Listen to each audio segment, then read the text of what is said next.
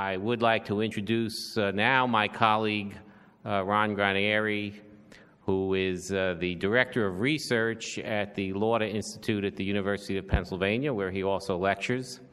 He is a Senior Fellow of the Foreign Policy Research Institute, Executive Director of our Center for the Study of America and the West, and the popular host of our monthly interview program called Geopolitics with Granieri.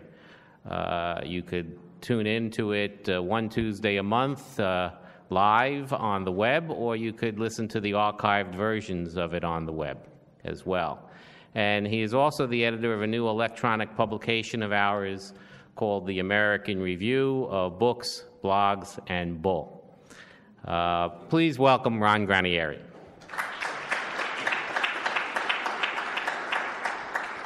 Thank you, Alan. Thank you, everybody, for your attention and for your good humor. Being the last speaker is a challenge. Of course, trying to wrap up the First World War is a challenge anyway. I was trying to reach for historical analogies, right? Analogies are never perfect, as Professor McDougall said, but historical analogy for being the last speaker. Of course, every speaker's favorite analogy for being the last speaker is you want to be the person at that moment when Edward Everett sits down and the Master of Ceremonies says, "And now, President Lincoln, would you like to say a few words?"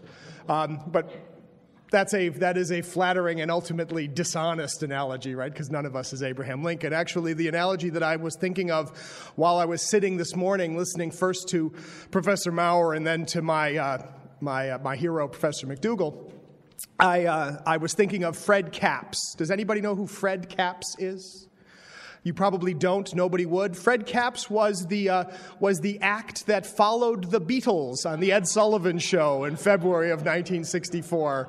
Ed Sullivan, after the Beatles played their first two songs, they went to commercial, then they came back, and Ed Sullivan had to spend extra time getting the crowd to calm down before he said, "And now, a young man we're very proud to have signed last summer, Fred Capps. Give him a nice warm welcome."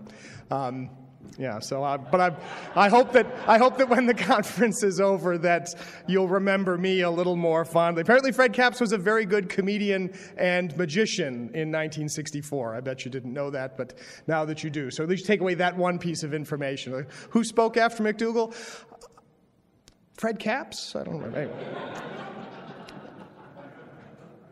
See, now that I've got your attention, I want to talk about the war and the end of the war, and I want to do a couple of things. I mean, one of the advantages of being the last speaker was I got to hear what everybody else had to say, so I was able to drop things from my talk that I knew had already been said. Some things you'll hear might be a little familiar as well, but also I come at this from a slightly different perspective. My training is in European history and European international relations, and so I want to talk about the meaning of the war and the problem of post-war peace related to this larger question that came up at the very end of the Q&A there with Professor McDougall, which is the question about how, if at all, do you have a peace without victors?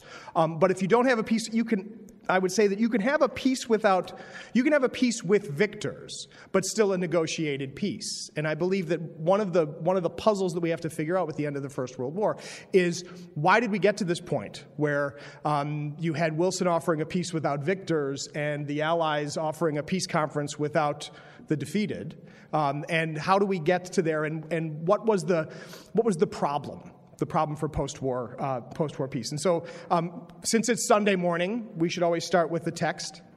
And so a text to put us in the mood to think about what the First World War meant. As you know, the First World War produced an awful lot of great literature, especially a lot of great English poetry. One of the great famous English poets was Wilfred Owen, but one of his less famous poems I find whenever I present this to a group is The Parable of the Old Man and the Young. And I'm not going to resist the temptation to give you a dramatic reading. John Maurer is stronger in character than I am as far as that goes. But but the poem is very powerful because of what it says about the war, right? So Abram rose and clave the wood and went and took the fire with him and a knife. And as they sojourned both of them together, Isaac the firstborn spake and said, "My father, behold the preparations, fire and iron.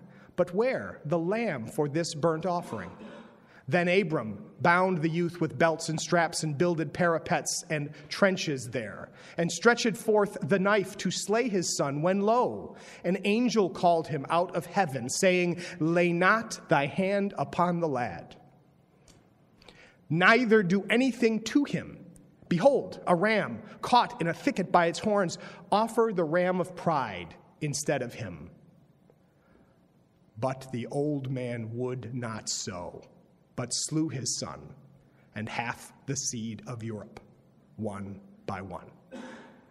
We think about one of the iconic stories in, if we think about civil religion, if we think about the religious background of Western civilization, the story of Abram's sacrifice, right? That the Lord tests Abram by saying, I want your firstborn son.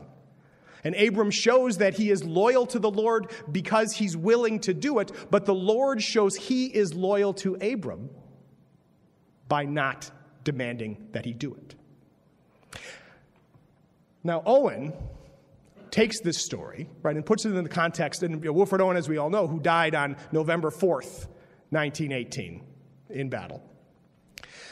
He takes this and emphasizes the generational crime that the First World War was. And you see the language of the poem, of course, takes the biblical story but adds in lots of terminology, right, that he binds the youth with belts and straps. You've seen plenty of pictures of men wearing Sam Brown belts. You know what they're talking about. The fire and iron, the parapets and trenches, right, that this is the blood sacrifice of Western civilization. And the question is, why does a civilization decide to fight a war that is so destructive? And then once started, why are they not able to stop it? This is the puzzle for the First World War. It's the problem I want to talk about here today. And we're going to talk a little bit about Europe. We're going to talk a little bit about the U.S. and about Wilson and about what comes after. I'm going to try to be, as befitting the last speaker of the conference, I'm going to try to be as energetic as I can be without falling off of my platform. I'm going to try to be brief, and I'm going to try to be provocative so we'll have time for questions.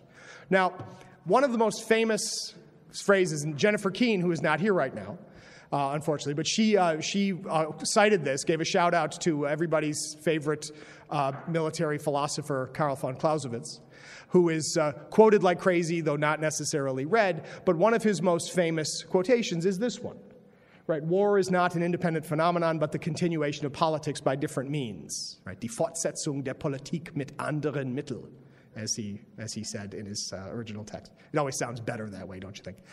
But there's a problem with this quote from Clausewitz, not in the quote itself, but in the way that it is commonly understood and the way that it is often discussed. The problem with this quote is often used, not to put too fine a point on it, is often used by cheerleaders for military force. Because what they want to do, if I may use a German term, is they want to verharmlose. They want to make the decision to go to war, the decision to seek recourse for arms, seem harmless by arguing that it is the natural progression, that it's merely connected to politics, that it shouldn't be something completely different. Now, that's not wrong, right? Because that's part of what Clausewitz's message for today is, that we need to think of war in the context of politics. But this doesn't mean that we have to rush to war, which is sometimes implied by people who say, right, we need to continue politics by other means. But the message that does come across that we need to think about today is what Clausewitz imagined was that any resort to arms should have a clear political purpose. Right? So that if you disconnect politics from the use of force, you're not doing anybody any favors, right? Because then you're no longer serving a political purpose, which means you're putting your society at risk. But you're not doing any military purpose either, because what exactly is the purpose of all the destruction? What we need to see when we look at the First World War is how that the connection between politics and force was broken. And it was broken to the point that it was impossible, or it seemed impossible, to stop the war. Which brings me to a minute to our friend Woodrow Wilson, right? Is that there are a lot of commonplaces about the First World War and the strengths and weaknesses of Wilson's approach to its aftermath. And as we've heard today, there are plenty of places where Wilson got things wrong. Michael Nyberg even mentioned yesterday, right, that Wilson was much less of a thought leader than people imagined, suggesting that Wilson was a follower, that he never really did have a large segment of the American population behind him anyway when he talked about a peace without victors and whatnot. But the critics of Wilson, and as you'll see in a few minutes, right, I tend to be in that group as well, of which there are many, tend to emphasize the irrational idealism of his efforts to remake diplomacy after the war. And they may indeed be right, that Wilson placed too much faith in the power of free trade and Republican governments as identified in his 14 points. He also certainly played fast and loose with terms such as national self-determination, because he didn't really think about what they would mean in practice, or he knew that they wouldn't be applied to people, all peoples everywhere. Ask the Italians, the Germans, the Irish, the Hungarians, or the Arabs what they thought about Wilson's notion of self-determination. And he definitely failed, Wilson did, in the crucial moment, in that he was neither able to convince his partners at Paris of the overarching logic behind his original vision, or to convince his colleagues and voters back home after Paris that the compromises that he made there, which resulted from his negotiations with Britain and France, were worthwhile. Perhaps worst of all, Wilson clung to the notion that the League of Nations alone, that getting that through, would solve all outstanding problems once it was up and running. One of the reasons why Wilson didn't want to make any more changes once he had a treaty was he pushed off questions to say, the League will solve these things. He had faith in that structure. This combination of stubbornness and forced optimism would prove dangerous, as his unwillingness to admit the imperfections of the Treaty of Versailles contributed to its failure in the Senate. But Wilson's sudden literal collapse in September 1919 and the slow-motion figurative collapse of the League of Nations in the 2 decades that followed offer eloquent testimony to the faultiness, even the impossibility of Wilson's vision for world affairs. But just because Wilson's prescriptions were faulty or badly applied doesn't mean his diagnosis was incorrect.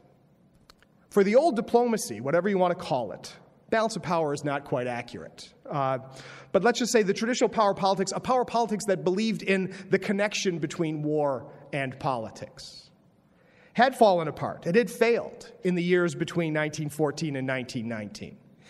Now, it hadn't failed because the war broke out. That's actually a perfectly natural and normal development. We'll come back to that in a second. That war broke out is not the collapse of the international system. No, there had been wars or near wars virtually annually since 1904 in Europe. The problem was not that the system had allowed the war to start, but rather that it proved utterly incapable of limiting the scope of the war, let alone ending it, once it was clear that the war was serving no larger strategic purpose. Now, I said I would be provocative, so that's my first provocation, right? The mere outbreak of war is not a sign of a failed international system. And indeed, I say that contrary to another very powerful commonplace about the outbreak of war. People often talk about the outbreak of war in 1914, and they say that when the great powers of Europe went to war in the summer of 1914, this was the first time in 99 years that there had been a general war in Europe. Right? They say this as though the war marked the end of a century of peace. But this is only true if one engages in some pretty significant verbal gymnastics. Right? It's certainly true that there was no general war that involved all the powers of Europe in multiple geographical theaters between the end of the Congress of Vienna and August of 1914. That's true. But that's not the same as saying that this was a century of peace. Because, of course, there were wars, limited in geographic scope, perhaps, some of them even vaguely ridiculous in the relationship between their purpose and the violence that they wreaked, but real enough to the soldiers who gave their last full measure of devotion at Solferino or Sebastopol, Sadova or Sedan. There were multiple wars, threats of wars, emergencies, and crises in the century between 1815 and 1914. What marked the years between Vienna and Sarajevo was not peace, but rather the more or less continuous management of conflict. This was the hallmark of an international system in which force and diplomacy existed in a tight relationship with each other. And I'm not claiming that the statesmen of the 19th century were particularly brilliant here. We could talk a lot about specific cases. But it is true that the system found a way, in the way that the states operated within it, so that diplomacy did not banish force. Rather, diplomacy and force tempered and restrained each other, placing limits and encouraging the resolution of conflicts sooner or later. The goal of the international system in the 19th century was not permanent peace, but the ability to contain and correct outbreaks of violence and to find settlements for those conflicts that eventually did emerge. So I'm not trying to romanticize the pre-1914 world, but I am saying that the difference between the July crisis and the crises that led to limited wars in Crimea, Italy, Denmark, Austria, France, South Africa, Korea, Siberia, and the Balkans, not to mention the near wars in places such as Fashoda, Morocco, Bosnia, and China. Did I mention this was not a separate century of peace? What separates those is how even when disputes between great powers spilled over into violent conflict, the conflicts were kept within geographic and strategic bounds. And the settlements that arose, while not peace, they were certainly not peaces without victors. They were the product of diplomatic compromises between the belligerents. The end of the Franco-Prussian War, in this sense, right, which led to the Germans seizing Alsace-Lorraine from France, is actually rather unusual in this period, in the sense that the same Germans, the same Prussians, let's say, in their war with Austria in 1866, had consciously chosen not to make any territorial claims on Austria. Bismarck's approach then was that the political settlement, getting Austria to agree to Prussian dominance in northern Germany, was more important. Indeed, there is a lot of evidence that in 1870 and 71 that Bismarck was reluctant to claim Alsace and Lorraine. But we'll come back to that in a minute. So we've already heard this weekend that the war began with a confused combination of excitement, trepidation, confusion. Many welcomed it, but before long, the terrible calculus of destruction showed that this war would be something new in the annals of human depravity. But it didn't happen just all at once. I have a couple of images just to get us going here, right? Just a reminder of Europe in 1914. We'll come back to maps in a second, but the happy couple on June 28th, right, where it all started, right, when we talk about the disconnection between means and ends, right, that's Franz Ferdinand and the Grand Duchess Sophie Chotek, Duchess Sophie Chotek in Sarajevo on the 28th of June. But I want to talk about some of the players here, right, to remember that at the outbreak of the war, right, the domination of monarchies, right, we've got Wilhelm II of Germany, our good friend Franz Josef of Austria-Hungary, and then, one of the great, prisoner of Zenda moments in world history, right? That's the King George of England and Tsar Nicholas II of Russia, side by side with each other, wearing each other's national uniforms, right? So just to make it more complicated, right? They look alike, they sound alike, at times they even talk alike. What a crazy pair! But they're cousins. Identical cousins. Yeah, so that's George and Nicholas, right? It's a very interesting image. But we also have civilian politicians that are worth mentioning who were responsible for managing this conflict, right? So that's Theobald von Bethmann-Hollweg, German Chancellor, Raymond Poincaré, French Prime Minister, and Edward Grey, British Foreign Minister. I mention this because when the war breaks out, Europe is a hybrid society, right? That there is still heavy dominance in some geographical areas, but also even in certain social and political areas of different countries, still a dominance of the old elites, old leadership. Even if there were then civilian politicians and experts who were responsible for managing international politics. And the outbreak of the conflict is such and is so fascinating because of the way that this system basically shows its seams and breaks down, right? The role of military professionals in establishing timetables for mobilization puts pressure on the diplomats and I should say even puts pressure on the aristocracy. And the example I want to give of this is not Nicky and Bertie, but rather Willie and Nicky, right? Because Tsar Nicholas and Kaiser Wilhelm, they were cousins. They corresponded with each other regularly, and they produced a series of quite astonishing telegrams during the July crisis of 1914, written to each other in English, which is also fascinating. But I'm not going to read these aloud, but I encourage you, if you, while I talk for a minute, to get a look at them. This is the crucial moment in the July crisis when Germany has given its blank check to Austria-Hungary after the assassination, after the Austrians have issued their ultimatum to Serbia. So the Russians know that their client Serbia is being threatened with war by Austria-Hungary. They know that Austria-Hungary would only make this threat if they had the Germans behind them. The Russian military is trying to decide how to respond. And Wilhelm and Nicholas communicate with each other as if they have more power than they do. This is what I find very interesting, is Wilhelm writes, you need to tell your army that Austria is looking for a way to resolve this crisis. I am acting as a mediator. You trust me. But then the Tsar responds. He doesn't understand why the ambassador sounded more belligerent than Wilhelm did. And Wilhelm responds, well, the ambassador's not any more belligerent than I am. I'm doing the same thing, but it's your army, your mobilization that's a problem. What we see here is, what I say the seams are showing in the international system, is we have a crisis has broken out where there is still some feeling among the related monarchs that they should be able to talk these things out among themselves.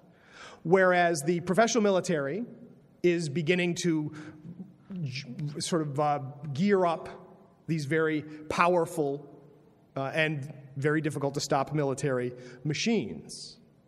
And the diplomats are finding it also very difficult to maintain peace and stability, right? Willie and Nicky, right? It's become a small cameo of a world that's going away, right? That power is slipping out of the hands of the aristocracy or of the traditional monarchies, even though they are still there in 1914.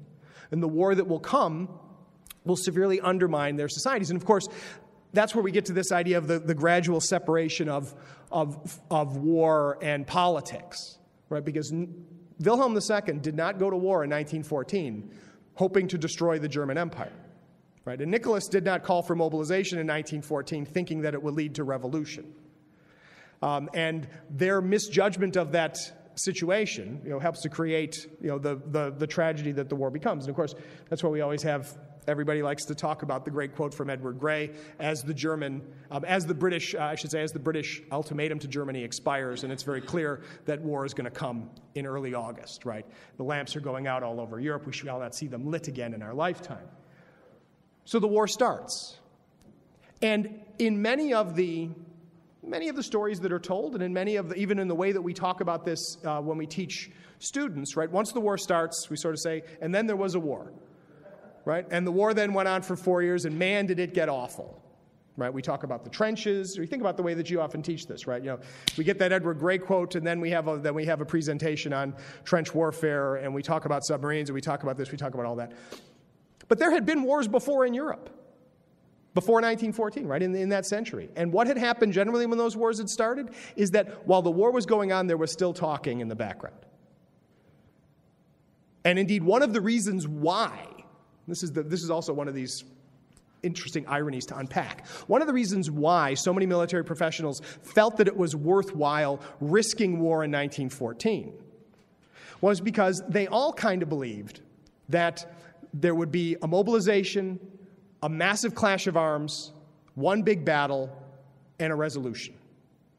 And this is often presented, once again, the way that we talk about this with students, this is often presented as how could they possibly have been so stupid? Because look what happens. Well, the reason why they could have possibly been so stupid is because in 1870, there was one big battle, right? There were a bunch of smaller battles, but then there was one big battle at Sedan, and then the rest was negotiation, right? In 1866, there had been one big battle at Sadowa, and then there had been negotiation. There were plenty of examples of battles that had been fought and resolved. And yet, what we need to ask ourselves is, why didn't Europe find a way? Why didn't the European system find a way to resolve the war once it had begun? And the story of the courting of the neutrals, the story of the efforts at mediation, is an underappreciated part of the story of the First World War. And this helps us to put Woodrow Wilson in context, but also to think about, the fascinating thing about talking about big clumps of history is we often tend to forget, like we know the First World War runs roughly from 1914 to 1918, right? That's on the Common Core timeline. What we often forget, even as teachers, and especially what our students don't forget or don't think about, is 4 years is a long time, right? And people don't live their lives in 4-year clumps, right? People live their lives minute to minute, hour to hour, day to day. And so the war was a reality for millions of people, hour to hour, day to day, week to week, for 4 years. And that also meant it was that kind of a reality, not just for the soldiers at the front, but for the civilians back home, and for the people who were theoretically, tasked with the responsibility to manage the war and maybe find a way to bring it to an end. And yet they don't. It's not that nobody tries. It's not that nobody tries. Right? This is why at the Q&A with Professor McDougall, what I thought was really great was somebody asked about, where's a peace without victors, what does it look like? And Professor McDougall brought up Harvey Zickerman's famous, very, very wise comment that, around Christmas time 1914, one could have imagined a settlement to the war. Maybe. After that, it got harder and harder. Efforts were made. The Pope, Benedict XV, actually would make multiple efforts to encourage mediation. You'd think that would be his job, and he did try to do that. For his trouble, right? This merely reinforced in Germany deep suspicion of the Catholic Church as an enemy of the Reich. For the French, because Benedict was talking about negotiations that should begin without heavy preconditions, the French accused Benedict of being secretly the German Pope. It's actually one of the things that the Vatican would do after the war was over to help mend fences with France, is finally agree to the formal canonization of Joan of Arc. And as you may or may not know, Joan of Arc is not canonized by the Catholic Church until 1920, even though she had been, of course, revered by the French and by French popular opinion as a saint for centuries. But this idea, the Pope tries, Woodrow Wilson tries, right? The other Pope, he tries too, right? He tries with his friend. Couldn't resist. With his friend, Colonel House, right? He sends Colonel House around all the capitals to get a sense of what everybody wants. House even drafts a common memorandum with Edward Grey about the possibilities for a negotiated settlement. But of course, while House is able to travel to all these places because he is a representative of a neutral power, and he's able to collect information, right? He's never able to convene a real peace conference. The problems of the Lusitania, all these things get in the way as well. But as late as 1916, right, there are substantial efforts at trying to reach some kind of negotiated settlement. That even President Wilson will make an effort, even to the point why by late 1916, the Germans approach Wilson, and they suggest there's a possibility of evacuating certain parts of France and Belgium. They're very vague on this. Wilson seizes on this as an opportunity to play the peacemaker that he's always wanted to play. But he gets a lot of pushback from the British and the French. And this leads to an interesting dance within the United States government, because this is one moment where Wilson actually criticizes, in discussions with his own staff, with his own cabinet, he criticizes the British and the French for their unwillingness to negotiate and suggests that he might even be willing to go public with those criticisms. This then leads Secretary of State Robert Lansing, and Colonel House is not happy about this, but Secretary of State Robert Lansing actually goes to the point of committing what Wilson biographer Arthur Link calls, in dramatic style, quote, "one of the most egregious acts of treachery in American history." Secretary of State Lansing publishes a newspaper article on December 21st, 1916, suggesting that the United States was drawing nearer the verge of war because of German intransigence, thereby undermining Wilson's efforts to negotiate with the Allies. Wilson's relationship with Lansing would never quite recover from this, even though Lansing would stay in the job for a long time. This helps to stall peace conference ideas. But it also was an indication that since nobody could figure out what the basis for peace negotiations would be, what would be preconditions, what would be postconditions, that any efforts by neutrals to negotiate were bound to fail. At least that's how it looked then. There are those who would argue that when Wilson realizes that I was about to use a double negative. I don't want to do that in case there are any English teachers in the room, but that no non-belligerent would be able to convene or force negotiations is one of the many reasons why Wilson will eventually embrace the idea of becoming a belligerent. That way you can impose the peace. But there was one effort, one last gasp in the summer of in 1917 by one of the belligerents to actually bring the war to an end, and that's from Austria-Hungary. An underappreciated effort is when his Imperial and Royal Majesty Franz Josef of Austria-Hungary had been emperor since 1848, and he dies in 1916 after 68 years on the throne. A very impressive reign. And by the time he dies, he's outlived both his son and his daughter. Or actually, not his son, his daughter, his son and his wife. And he is succeeded by his great-nephew, Charles. Kaiser Karl I, the last, or Karl the Last, depending on whom they say, but the last Habsburg emperor.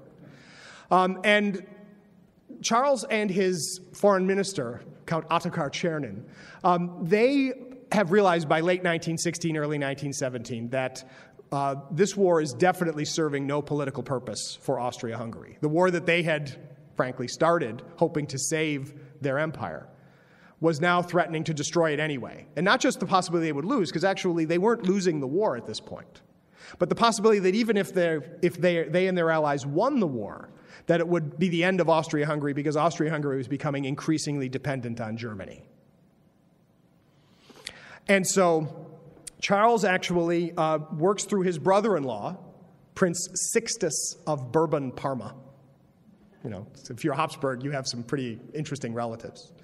Prince Sixtus of Bourbon-Parma engages in secret negotiations with the French and tries to figure out what would be the possible preconditions for a peace conference and a negotiated settlement. This leads to some interesting back and forth behind the scenes among the Allies. And in the end, the Allies realized that what Vienna could offer them for peace, in return for peace, was much less valuable than the propaganda benefit of exposing the fact that the Austrians had come to them to talk about peace. And so the French decide to leak news of Prince Sixtus's approach, which seriously damages relationship between Vienna and Berlin, and makes the peace that much harder to make. And eventually the whole business falls apart. So we have this idea that negotiations, it's not that nobody thought to negotiate an end to the war. What is true, however, is that it was so difficult to imagine what any negotiations would be about, or how they would resolve the war. And the longer the war went on, the harder it was to imagine. Because the more that different sides were paying for this war, and the more time they had spent, and I'm going to come back to this point in a minute, but the more time that all sides in this war had spent telling their people that the sacrifices, the increasingly heavy sacrifices that they were having to bear, that those sacrifices were worthwhile because they were fighting for civilization against barbarity, or fighting for the lives of their nation. The more you tell people that, the harder it is then to change your mind. You say, remember that time I said we were fighting against Satan? I was wrong. Right? Or that's hard enough. Or could you imagine saying, I was wrong, he's not Satan? Or, you remember that time I said we were fighting against Satan? Well, we still are. But Satan made me a really good deal, and I think we should take it. Right? These are hard to do, because this is what we need to remember, too, is that European history is full of wars, right? Not only this particular period, but even when you look at the period of the 18th century, the 17th century, right? There's constant warfare. And some of the wars are terrible for the areas that are involved in them, but the wars are able to be managed in part because wars that are fought by and that are run by small groups of people, those groups of people who share a general political outlook, is more likely to lead to making a deal and transferring back pieces of territory. In fact, the fact that Sixtus of Bourbon-Parma is related to the Habsburg Emperor is the product of centuries of trading back and forth of territories between the peoples of Eastern Europe, or Central Europe. So, but when you get to the point where you have large industrial states fighting a total war, and even states that are not themselves democratic needing to appeal to the population in order to get them to keep fighting, it's a lot harder to change direction. And this is what leads, and there is a connection between the failure of these efforts at mediation plus the terrible economic and social consequences of the winter of 1916-1917. This is where we get the revolutions that then break out for real in Russia but threaten every place else, right? The connection between the First World War and revolution is a connection between, is because as these societies fight this war, and they have to keep making more and more demands on the population and promising that the benefits will come somewhere down the line, eventually those governments will suffer a serious crisis of legitimacy. And so when the Russian Revolution happens, and then the failure of the provisional government in Russia to hold off the Bolsheviks is in part because even that provisional government wants to argue that the war should continue. Right? The Bolsheviks win in Russia because they say, no, let's just blow the whole thing up. Right? Peace bred in the land. End the war right now. That's awfully powerful. So when we think about the appeal of the Bolsheviks, that's where it comes from, is the collapse of legitimacy on the part of the old politics. And then if we want to understand Wilson and the 14 points, need to be understood in the context of the Bolshevik Revolution. Right? Because the Bolsheviks, they come on the scene and they say, none of this is working. We're going to give you something completely brand new. Trotsky announces as Commissar for Foreign Affairs, our foreign policy is to proclaim world revolution. The Bolsheviks make sure to open up all the archives and publish as much as they can the secret treaties that had been negotiated by the Tsarist regime. And indeed, they also are able to expose secret deals between the Allies, like the Treaty of London, which had promised the Italians enormous tracts of land in return for coming into the war on the side of democracy. The Bolsheviks were threatening to create an even greater crisis of legitimacy. And so Wilson's speech in January of 1918, where he talks about the 14 points, needs to be seen, right? As I've a couple more pictures. You can never get enough Woodrow Wilson, right? We got the Council of Four at Versailles, Wilson meeting cheering crowds in Paris, the Hall of Mirrors where they signed the Treaty of Versailles, a couple other pictures. But Wilson's 14-point speech, and I'm not going to read all this to you either, but it was very difficult to try to come up with one slide that would, Professor McDougall did a better job than I could, of great, of the power of Wilson's rhetoric, but also the weird obfuscatory nature of Wilson's moralism and politics together. So this last paragraph here is, we have spoken now surely in terms too concrete to admit of any further doubt or question. An evident principle runs through the whole program I've outlined, the principle of justice to all peoples and nationalities. The people of the United States could act upon no other principle, and to the vindication of this principle they are ready to devote their lives, their honor, and everything they possess. The moral climax of this, the culminating and final war for human liberty has come, and they are ready to put their own strength, their own highest purpose, their own integrity and devotion to the test.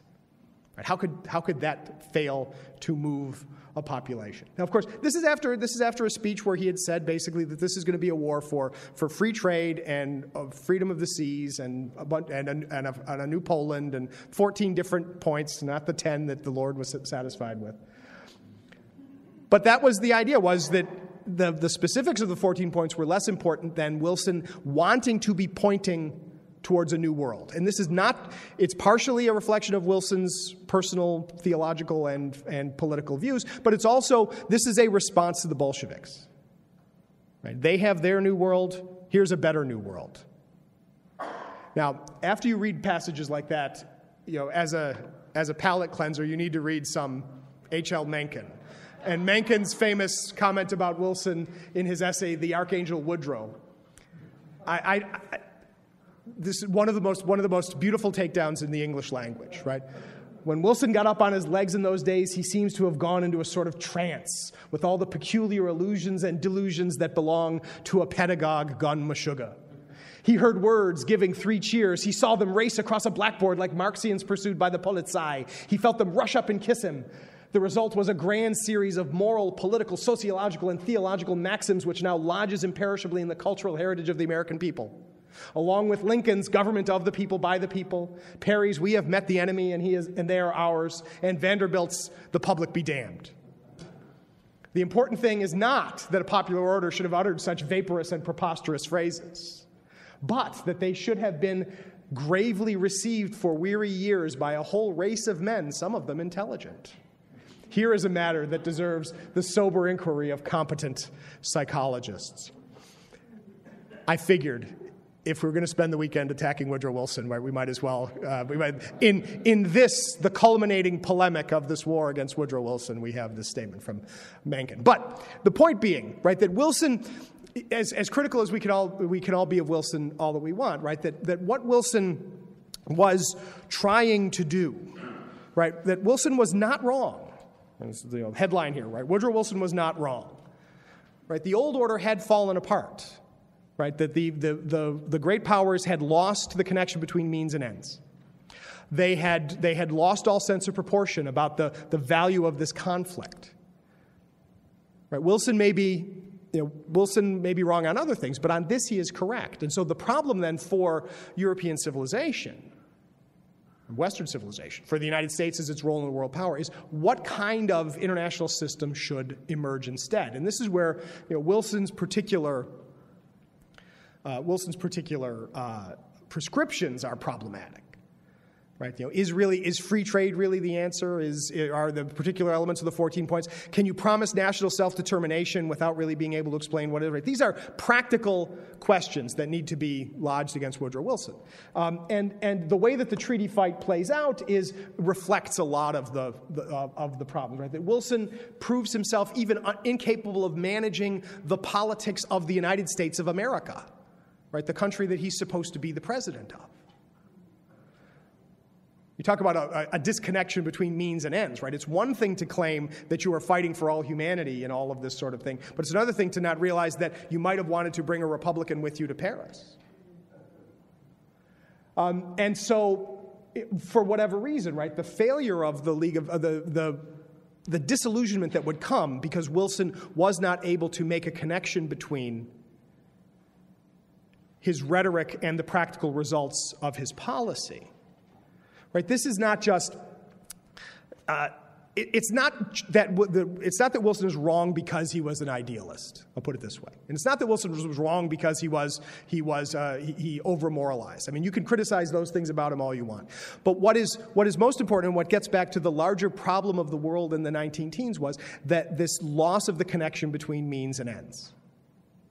This loss of the connection between why you were fighting, what you were fighting for, and how you were fighting. So in that sense, while Wilson claims to be doing something that's completely new and different, Wilson is actually very much a man of his time. This particular headline from the Harvard Current from October of 1919, I find particularly telling because of the two headlines side by side on the same day. Right? This is coming up on one of the culminating votes on the League of Nations. Right? Treaty opponents see victory in Senate vote. And President Wilson is a very sick man, says Grayson. Right, so that sense that by the fall of 1919, right, the dream was already falling apart. Now, this is not to say that there's no peace agreement, right? There is. There's a whole raft of peace agreements to come out of Paris, right? The Treaty of Versailles is not the only one, right? Europe is remade after the First World War. There's some national self-determination, right? There is, however briefly, a flourishing of republican governments, right? Germany becomes a republic, right? Czechoslovakia is a republic, right? Hungary proclaims itself a republic. There's a move in that direction, right? And one could see that as progress. But the system that emerges, and this is what I want to end with, because I'm just about out of time. So I've been rambling a little bit because there are a lot of things I wanted to say, and I hope I said most of them. But the problem is that Europe, the war eventually does end, right? The war ends. Some people celebrate that end of the war. In other places, it sweeps away whole civilizations, whole societies, right? Whole governments. They go away. The problem is what will Europe get out of this war? What does anybody get out of this war? Once again, the connection between means and ends, right? Who wins? One of the things you can say through much of the war, right, is the only actor, or it's not even an actor, right? Who won the war? The war won the war, right? Because the war demanded and received, right, a constant flow of tribute from the humans who were unable to escape it, right? The blood of young men and women, the treasuries of civilizations, right? So much brain power, so much wealth, so much life sacrificed on the altar of a conflict that people thought they could control when it started, but they couldn't. What's in the future? Right? One person who lived through the beginning of that war wrote in his memoirs about August 1914, right, "To me, those hours seemed like a release from the painful feelings of my youth. Even today, I am not ashamed to say that, overpowered by stormy enthusiasm, I fell down on my knees and thanked heaven from my overflowing heart for granting me the good fortune of being permitted to live at this time." And that young man was in this crowd. And that's him. That's young Adolf Hitler, August 1st, 1914, Odeonsplatz in Munich, in front of the Feldherrnhalle, where the crowd had gathered to listen to a reading of the announcement of German mobilization. Young Hitler there, would run off and enlist, and the war would be the defining experience of his life. He was a 25-year-old high school dropout and bum. But the war and the changes that it wrought, the destruction that it wrought to the politics, to the society, to the moral fabric of Europe, would eventually lead to him coming to power. He won the war.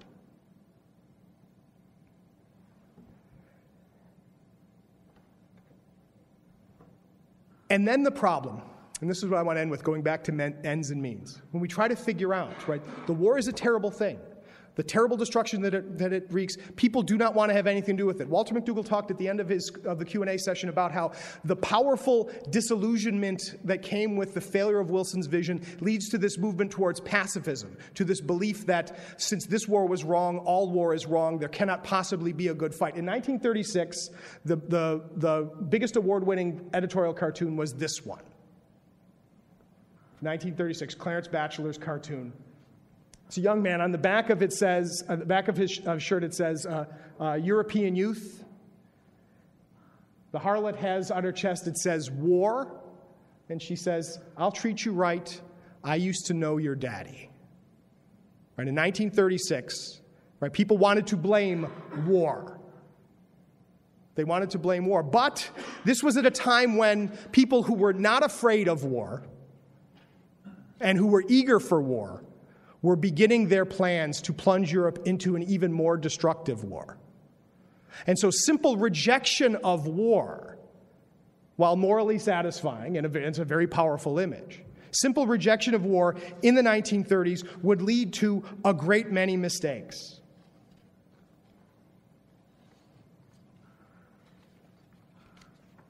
When we want to figure out, right, how does Europe go?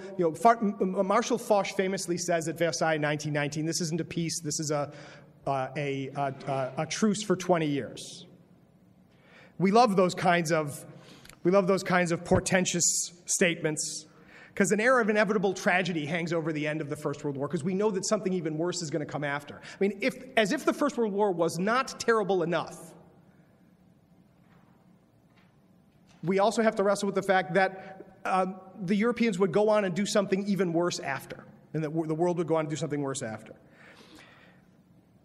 And so we want to blame the end of the First World War for what comes afterwards. And I think we need to be careful about that, because Versailles didn't cause the Second World War.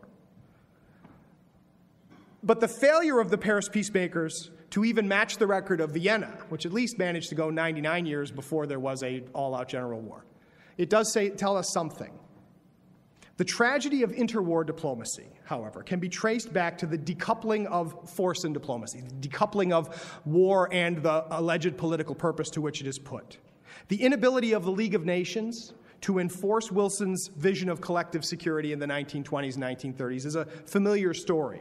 But the blame goes beyond typical complaints about idealists and woolly-headed internationalists. The problem was that the powers that should have been responsible for maintaining the peace order, this is Britain and France and the United States, but everybody who believed in maintaining the peace order as actors in international affairs, they were unwilling to match force with diplomacy when it was necessary to do so, until it was too late. Part of that was because they failed to communicate to their populations the need for doing that, in part because they had oversold their actions in 1919. Why did the British and the French and the Americans try to pull back from dealing with the international situation in the 1930s? In part because of the growing sense that the post-war settlement was itself not legitimate. And why was it considered illegitimate? Because they felt as though they had overstated its benefits. And because it was not based on clear responsibilities for balancing, managing force and diplomacy. In the end, by the late 1930s, with no one holding the line, no one willing to act if it was necessary to act, it's not enough to be against war. One needs to be in favor of humanity. If no one is willing to stand up individually or collectively, then anyone willing to destroy the political order found himself pushing against an open door.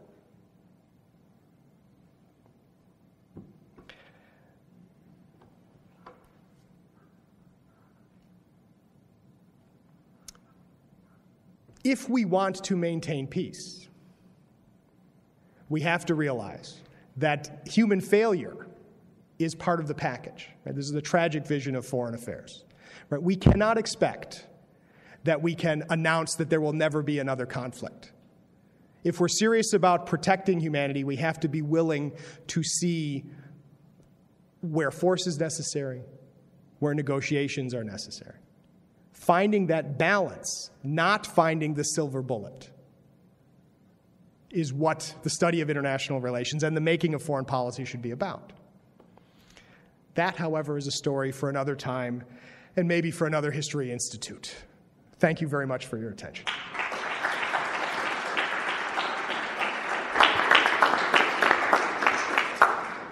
Thank you, Ron. We have time for a couple of questions. Walter McDougall. Walter McDougall.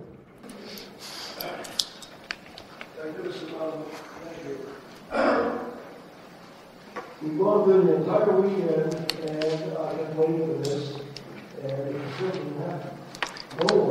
No one has discussed the extremely important debate over the grant Germany an arms. Yes. Thank you. November of 1918, and there are many, many points of view from which you can approach this topic. And if maybe you could squeeze into your answer. Sure. No, I mean, I think this is a very good point, and I did leave, believe it or not, I talked for all that time and I still left stuff out. But precisely this problem of, is it a peace without victors to offer Germany an armistice and then drive a hard bargain? No, it's not. It shouldn't be. And one of the problems rhetorically and politically for the Allies was to figure out how do they come up with terms to get Germany to agree to an armistice that would end the war, and then be serious about negotiating the final settlement. That's where I see as one of the great sort of spaces that gets lost in our discussion about the end of the war is that you can have a peace conference at which it's very clear who won and who lost, and yet still actually have negotiations. That's what happened at Vienna in 1815. That's what happened at Frankfurt between Austria and Prussia in 1866. Why it was impossible to do so in 1919 at Paris is, I think, ironic. I mean, I would, since usually when we talk about the cause for the war and the cause for its destruction, most people emphasize it's the product of militarism, the product of the old regime and all this stuff, and that's all very true. But it's also, the failure of the peace can also be attributed to the dangers of making foreign policy in front of the public. And I had a big long quote in the text that I didn't read from George Kennan. One of his big complaints about American foreign policy is the problem with democracies is they often don't want to fight, and then once they start fighting, they don't know how to stop. He actually compared the United States to a large prehistoric creature in that sense, right? Eventually can't be moved, and then suddenly will stomp everything before it finally comes back to its senses. And so in the end, right, even though the United States and Britain and France had said we're fighting against the German government, not the German people need to throw off Kaisertum, they did, right? Germany was a republic. And yet the Allies could not recognize or reward that particular behavior because they'd promised their people for so long that it didn't matter who the German government was. The Germans were Huns, and the Huns need to be destroyed. And so the whole question of stopping, finding a way to stop the fighting and then start the negotiations, that the Allies failed to do that is an extension of this larger disconnect between force and diplomacy, because the Allies didn't want to keep fighting either. And they certainly didn't want to have to, even though they threatened Germany with invasion if Germany didn't sign the Treaty of Versailles. It's not like they wanted to do it. But instead of all that posturing and all that rhetoric, some actual negotiations might have gone a lot further. That was a long answer. Any questions? Mark Ganaway. Has there been a decoupling of force and diplomacy in the wars on terrorism? Yes, there has. In the sense that I'm of course glad you asked this question as we end up here. I mean, I think that one of the problems today we have in the United States is we have a general decoupling of the military and society. That's simply in the fact of how few Americans serve in the military. I say this as somebody who hasn't served in the military myself, so I'm not judging. I'm merely stating a fact. But we have a situation where we have professional military that engages in actions that are ordered by the civilians that are not clearly connected to strategy. But there is a sense that certain actions have to be taken for other purposes, to show resolve, to demonstrate firmness, to attempt to be seen to be punishing the enemy. But this, I think, is the bigger problem, too, is part of finding a way to link force and diplomacy, to link politics and war, is to make sure that you are defining the challenges that you face in such a way that allows you to do so. If you talk about your challenges as existential threats, then you make it awfully difficult to talk about the graduated application of force, for example. If you make it sound as though it's an all-or-nothing choice between force and no force, you make it difficult to make that decision to use force. And I mean, this is one of the reasons why I wanted to say some of these things to this group, is since one of the challenges, one of the things that we want to do with these military history institutes is to figure out a way is how do you talk about the military to our students without simply glorifying particular battles or particular stories of heroism, even though those have their place. But it's more to realize that the international system and individual states depend upon the authority. They depend upon states and societies finding ways to efficiently and responsibly manage force in the name of security. Right? It is not possible. This is the great failing is anybody who believes that you can sort of hard power is somebody else's job, we're going to be all about soft power, whatever the heck that is a big mistake. Individual states might not want to be the policeman of the world, to use a phrase that we can never hear enough of, apparently, in the presidential race. And maybe it's true, right? One state should not be the policeman of the world. But that doesn't mean you don't need police. And I think that if the way that societies today tend to frame discussions of security tends to be all or nothing, tends to forget this connection between the need for force in order to preserve stability and security and to preserve peace. And this is why you have people use phrases like Clausewitz, and then they're accused of simply wanting to go to war all the time because it's an extension of politics by other means. But as I say, I think that we misunderstand Clausewitz if we think that's what it is. I mean, Clausewitz is saying that that you need to use force in the service of politics, which means you have to have serious discussions about what purpose this force is going to serve. And I don't know that we have those honest discussions. Thank you very much.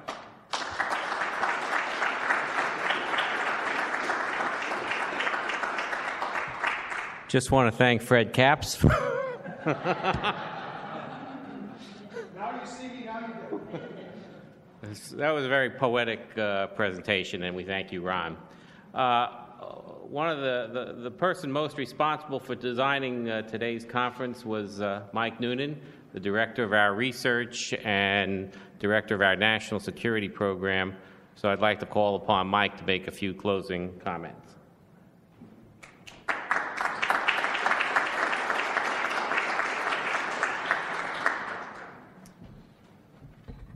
Well, I want to thank everyone here. The First World War was supposed to be the war to end all wars. Obviously, it wasn't. And hopefully this will not be the Teaching Military History Institute to end all teaching military history institutes. This is a long, drawn-out process to get where we are today. I think not a bad process, but it takes a long time. We start in the summer, basically, lay on things. So there's a lot of hands and a lot of eyes that go over this process.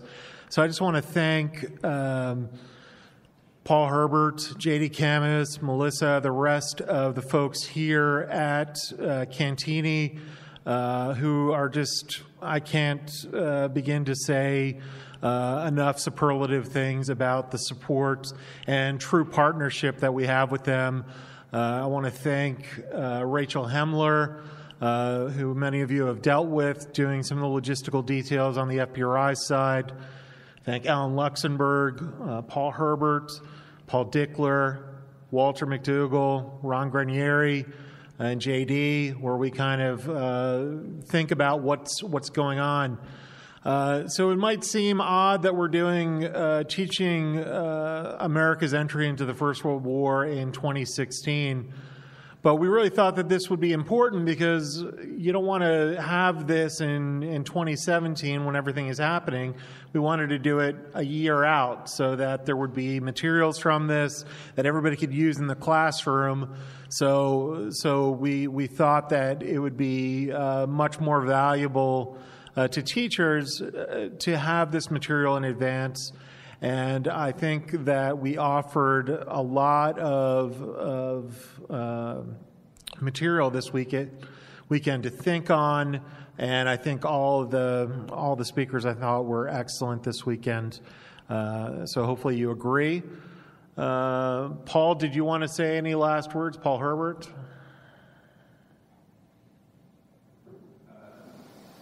No,